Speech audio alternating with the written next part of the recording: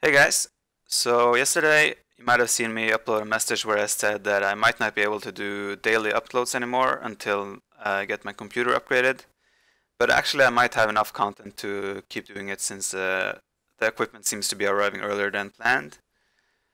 So yeah, everything's looking good on that point except my wallet, but yeah. So as I reinstalled Windows, I did move over some files, and when I was cleaning up my computer before moving it over, I ran into a folder where I apparently stored some of the greater games I've played. Well, interesting maybe, or I don't know exactly greater is the right word, but at least good games that I store for some reason. And I ran into this game, and pretty much what this game is, it's for the War is Coming Grand Finals. There was a set map that was Scandinavia, Spanish War, and we were practicing for this. And for some reason I stored this game, but I don't know exactly what happened or remember it exactly. So I thought it might be interesting to take you along my ride down memory lane to see what happened, because there must have been a reason why I actually saved this game. So I mean, let's just jump straight into it. I'll be fast forwarding the Dark Age pretty quickly while we have a quick look at the maps.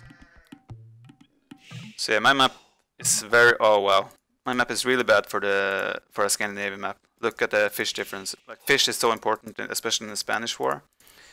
So you can see all the deep fish he has all the way on his side of the water. Well, one deep fish here, one deep fish there. So that's pretty huge.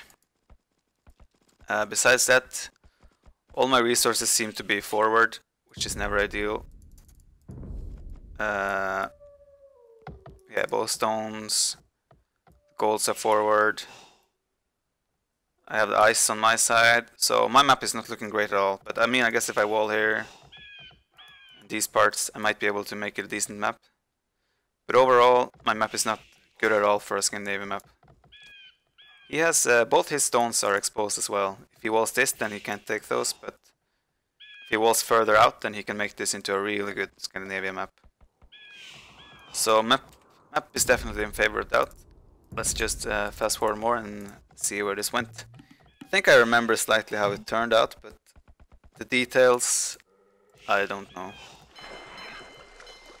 But yeah, the fish, for example, is looking really in favor of that. Now again, this was practice for a set map in the grand final of War is Coming, which was the $100,000 tournament. The first prize was $40,000, so we really had to practice a lot and take every map seriously. Idleville, come on Viper, you noob. Yeah, both of us are just building up for a fast castle, walling, securing areas. Like, we're practicing for the grand final, so we're taking this fairly seriously and executing it with walls and such. I have really bad wood as well. I'll look at it. But yeah, I'm gonna run through this game pretty quickly. I wasn't planning on doing like a long commentary analysis, but let's see. So Sloppy, Idle Scout. Yeah, he's walled off his entire side, so he has a really good map right now. I mean, if I wall this and this and this, I guess I can turn my map into a decent map as well, but the wood placement and such is not good at all. My deer is pretty far as well, so I need to expose my villagers to take them. But yeah, as you said, I hope he doesn't have good fish, because I had really bad fish. I made a second dock here as well to take this deep fish. Yeah, as you can see, he's just hammering away at these deep, juicy fishes. Yeah, market blacksmith for both of us. Both of us are just going into Conquistador. Pretty straightforward. So I'm just gonna keep fast forwarding even more until there is some action. Don't remember exactly how it went, but I think as soon as I see like the Castle Age action take place, I think I'm gonna get more of an idea. I think this hill is pretty crucial in this game, because it controls pretty much 2 golds, 3 golds, and also it's like the center point between our bases. But yeah, you can see his scouts that he has great fish here as well, so he's just following up with docks. Now since my map is pretty exposed and I know he's going Castle Age, and he was up like a minute before me as well, I want to go on monks right away as well, because I know that he's gonna have the castle up before me. He can add a second TC right as well, because he has a good map for wood and such. He's going here for a third TC as well. Yeah. While I'm just making my second TC. So as you can see in the population count already, it's looking very much in favor of him. He already has 5 conks out as well, while I only have 2. Do have 1 monk though, but this castle and TC should make this area fairly safe. Let's just have a quick look at the economy. I actually have a fairly similar food income, but if you see the wood, 400 difference, he has more in all the other resources as well. So I have to commit more on villager food because of my bad fish, while he can just rely on this for pretty much his whole food economy for a while. He has 3 TCs, I'm still just on 2 TCs. So as you can see from the population, it's not looking good for me at the moment, especially with the map as well. So it's just, I'm keeping these monks here, trying to get some converts. If I was him I would run away, but as you can see he's getting a really good trade. I get 1 conversion and he kills 3 monks. That was really good for him. As I say, he was Teutons because they took so long to convert him. Yeah, he's in a really commanding position right now. There's 15 population difference after 22 minutes. That's never a good sign. Add a third TC here. You can see his economy is up and running. Oh, he should fix this, put those here. Yeah, you can look at the score as well. You can tell there's almost 20 population difference. So looking at the score, I feel pretty far behind as well. I'm trying to add a 4th TC, maybe try and catch up somehow way, but I have to play defensive. He's completely walled as well, and he has a castle in this area. And I know that I'm behind in Conquistador count as well, so I just need to play defensive with conks and monks. Try to grab a relic as well. This relic is probably up for grasp for me as well. Yeah, he's adding relics as well and monks. Now there's an interesting thing with Spanish Wars. Usually when you have, like in this position we are now, this hill is going to be so crucial, and Imperial times as well. And usually there are... Spanish War is tricky because when you end up with always doing... Yeah, he did a forward castle here as well, taking control of this hill. He has the military lead, so he can do this and get away with it as well. Yeah, when you play Conquistador Wars, usually tribal wars and getting castles of the opponents is usually the main key. So yeah, you can see I'm still really low on food income while he is ready to click Imperial. So definitely not promising for me. Speed this up a little bit more while we're waiting. Yeah, he stopped villager production to go Imperial. So that's why I'm suddenly ahead in bills, but still I'm so far behind in uptime. I am saving though and using the market a little bit to try and get up. Because I think oh, I probably didn't see this castle. Maybe I did, I'm not sure. Yeah, I know I'm behind based on the scores. If he would have found this, it would have been really bad for me. Yeah, so I know that I'm behind, and I know... Well, another interesting point to mention is we've been practicing a while before this as well. And we've been playing around with styles as well, entering this, and that suggested using more monks in late game for Spanish War. I initially said, I think that's a bad idea, I don't think you should invest the gold into monks. But after playing a little bit around with it, I kind of changed my opinion and I started using monks much more in late game in Spanish War. As you can see, I've added 3 monasteries, so I'm kind of agreeing with that, so I'm switching up my play for this. Still haven't told him that I agreed with him after playing around with it, but I did. Having a second castle here. Try and keep my economy safe, but both of them are exposed to traps. Since he's upping before me, as you can see now, still with a 15 population advantage, I'm feeling in a pretty shitty position right now. Like the villager count, I'm slightly ahead, but the positional advantage he has right now is such a big one. He has more military, he has the position in the map. Like he pretty much has traps and his castle in my face pretty much. And I have a really, still like all my woods and everything are pretty much forward as well. I don't have like he does like backwoods, back gold that I can just rely on. all my stuff is out in the front. So if I lose this position, then I'm pretty much done.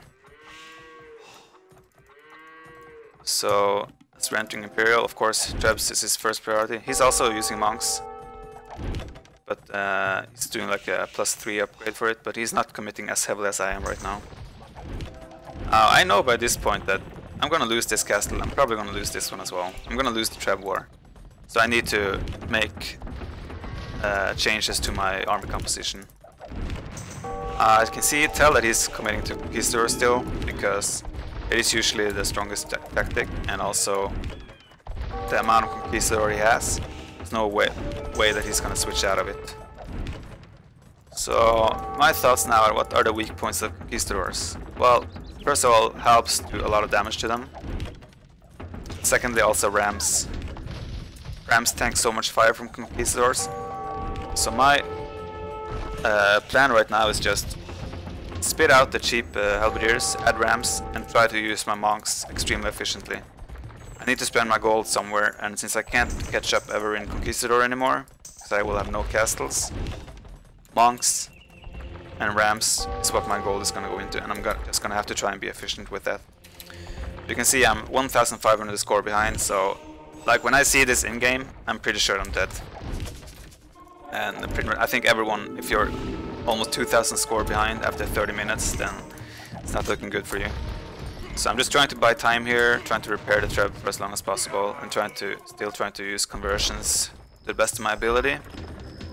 I added another monastery in the back as well. Yeah, you can see the population is still. I am 10 villagers ahead. Of course, I don't know that in game. I just see that he has the great advantage with this and also the score. But yeah, the only way I can come back from this, I felt, was if I make Conquistadors. I mean, not Conquistadors, Halbs, Rams, and try to use my monk as well. I'm still losing my front. I'm not going to be able to take this. I'm probably not going to be able to take this. I can push all of my economy here as well. So at this point I'm feeling very like I need to push back quick and not let him approach more. If he gets like a castle up here, which actually, if I recall correctly, he might try to push for the castle here. Yeah, if he gets control of this area, then I'm losing my whole front, and then I'm pretty much done for. So I need to fight back in this area. So he's mixing in Conquistador. He knows that I have light cavalry. I mean, he knows that I have a lot of monks, and probably that I'm still committing to them. So he's just preparing to raid and everything, and he's mixing in light cav now. As you can see, he's probably super confident now, looking at the scores, 2,000 points. And that's why he's pushing ahead. And he's also making a mistake not adding more economy. He should realize that his economy still isn't too strong. He only has 100 bills, but he does have 11 fish, so I guess it's okay. Yeah, this is where I need to fight back. I can't let him push further forward.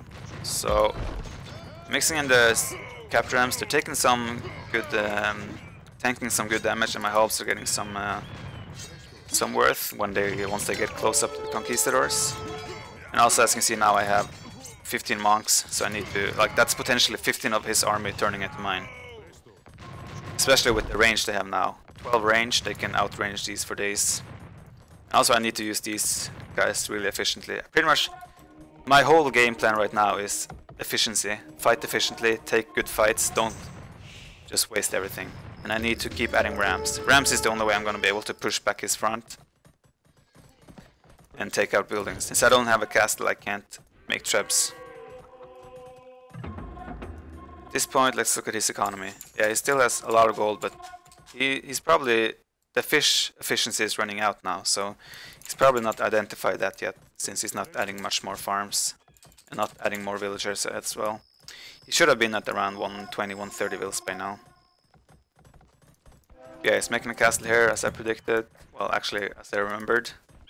And if he takes control of this area, as I said, then all my production is gone. He's in the middle of my economy and everything, so... Now if you can see, but I do have a good population and good villager counts. I'm starting to feel like maybe I can come back if the compositions stay the same. And also I'm preparing for light cav, it seems. I do have this extra gold as well here, which is pretty much a savior for me, since I still have the gold to produce rams and monks. Yeah, he does have a close choke as well, which is really good for conquistadors. Yeah, I feel like this castle, if he gets like a strong stand here, then there's no way for me to come back. So I just need to keep trying to convert, and now I need to engage with my rams. I think it might have been worth it for me to stop making helps to get siege ram. But actually, maybe not, I don't know. It's hard to tell. But yeah, his AI is kind of messing up a little bit because of all the conversions. But yeah, he's still taking this fight fairly confidently. As you can see, the score now racing to 3000. Yeah, I mean, like, you can see this. The monks do a good job. They get a lot of conversions and also they heal my units. So, looking population as well. The fight isn't that... It looks like it's going well for him, but it's actually, I'm taking actually decent fights. I'm not losing my important units.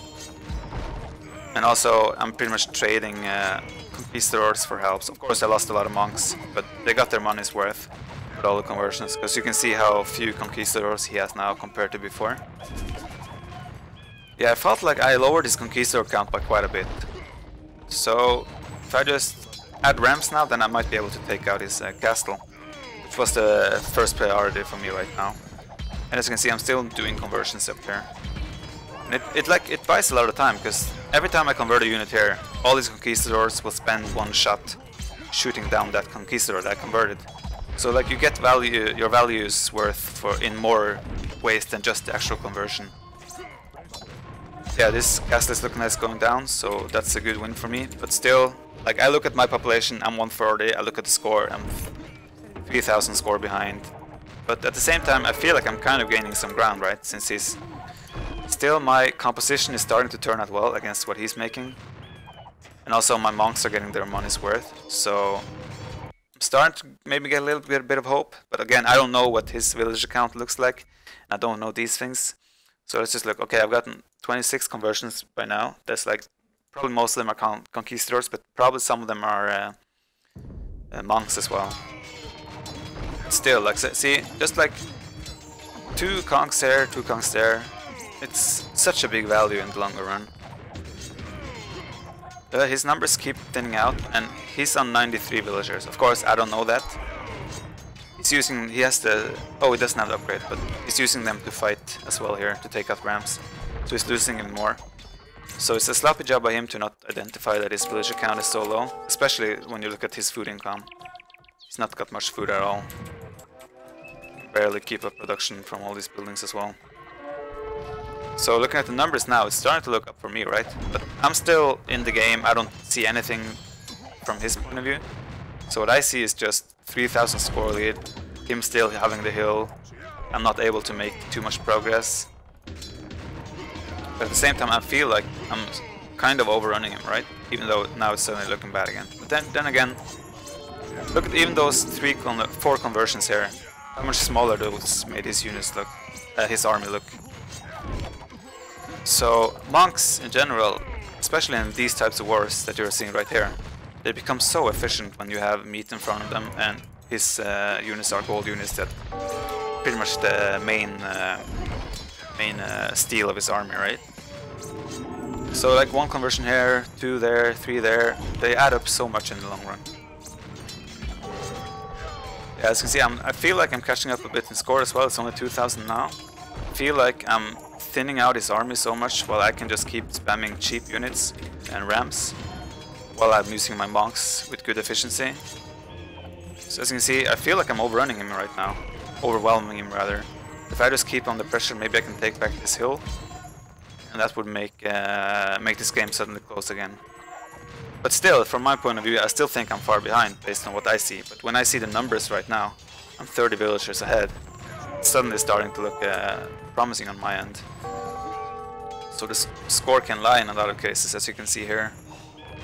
Yeah, now my numbers are actually... Now I'm just overrunning him. He can't stay and fight because he will get too many units converted. And also once the halbs get close, you can see how fast conquistadors die.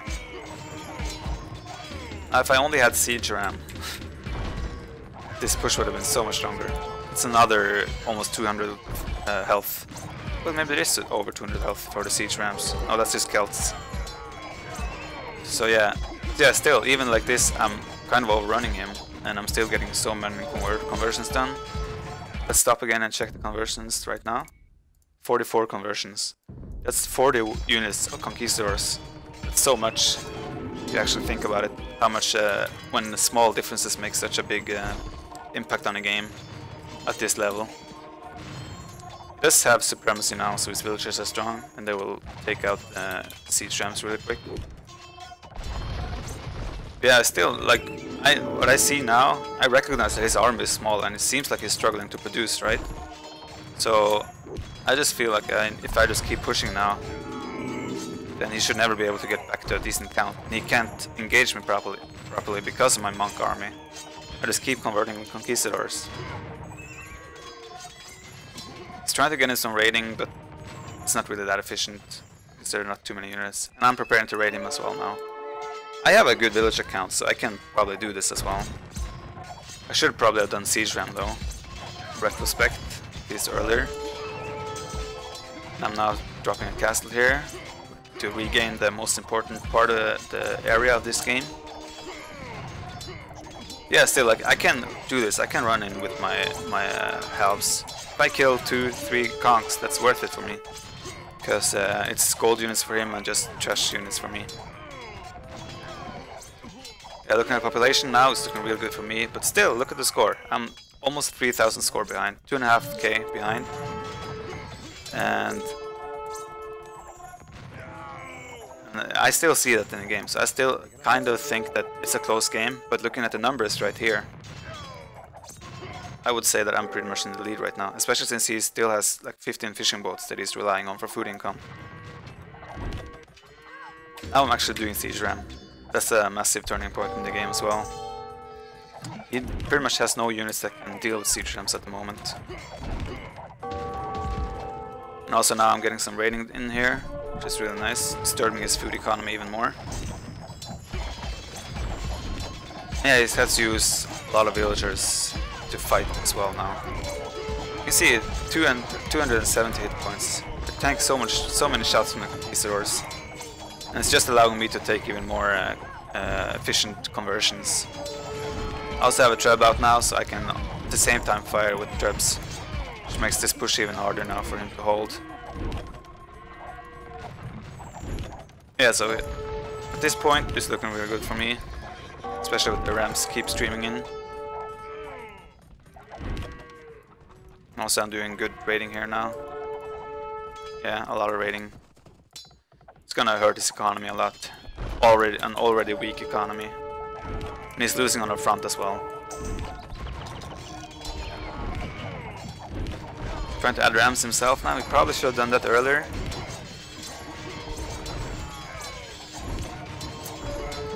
Yeah, at this point, like, I'm just taking 2 efficient fights. White conks can't do shit. Well, because halves do well against conks, and rams tank so much damage. But as you can see there, it was just like a cheeky message by me. Always told you monks are OP. He was the one who told me monks are OP, and I didn't agree to try monks at first. But as I tried them, I realized how strong they were, and with good micromanagement, they can pretty much be the difference maker in the long run. Yeah, he's pretty much throwing in the towel now with this, when you see this comment. He's complaining about their AI when they get attacked by when they're getting converted. Yeah, it's pretty much over at this point, as you can see by populations as well. But you can see his score is still 2,000 points ahead of mine, 2.5k ahead of mine actually. But he has to call the GG. So I think what this game shows that even the positional advantage isn't enough if you keep making the wrong units. He never adapted to my composition. He was too confident in his position based on how the early game went. He just kept making only conks and hussar. While I made the composition to counter that, and he never switched it up. You can say that if he knew how close the village counts, for example, was, then he probably might have taken a different approach and made different choices. But I think he was a little bit too overconfident based on his position in the game. Still, it was a very nice comeback from us, and also with the map disadvantage. But it also shows that the score can lie. You can see he's still over 2,000 points ahead when he's actually pretty far behind in this case. Yeah, that just goes to show you that monks, man, monks are strong. So if you can just make an efficient composition, look at these villagers running a marathon. If you can make an efficient composition, you don't necessarily need the more expensive, stronger on paper type of units. You just need the efficient composition. And then you can fight back. Yeah, expanding my economy here as well, it's nice. Let's see how many conversions I ended up at. So, yeah, you can see this is probably why the score difference, the reason for the score difference. He killed over 200 units more than me. Which is because I was throwing so many helps at him, probably. But look at this, 78 conversions. That's potentially, well, I think it was like maybe 5 or 6 monks, but around 70 converted conquistadors, which was pretty much the only unit I was targeting with my monks. And imagine how much gold that is and how many units that actually is. It's pretty massive. Economist, he did have more food than me overall, but I guess he should have developed his economy better in Imperial Age. He also had more relics and castles, but yeah, that was a really nice comeback. And just goes to show how strong monks can be in a scenario like this. Yeah, as I said, guys, I'll try to keep the daily uploads going until I get my equipment. And yeah, that's pretty much it. Thanks for watching, and I'll see you next time.